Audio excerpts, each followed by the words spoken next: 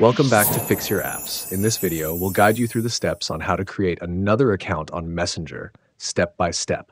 If you find our content helpful, please subscribe to our channel for more tutorials like this. Step 1.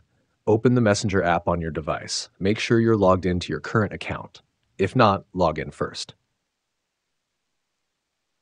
Step 2. Tap the three horizontal lines located at the top left corner of the screen. This will open your account settings. Step 3. Now, tap on the gear icon, scroll down a bit, and tap on Switch Account. This option allows you to manage multiple accounts in Messenger. Step 4. Next, tap on Add Account. This is where you'll start the process of adding your new account. Step 5. Enter the login details for your new account. This includes your email address or phone number and the password associated with the account. Once you've entered the information, tap on Login.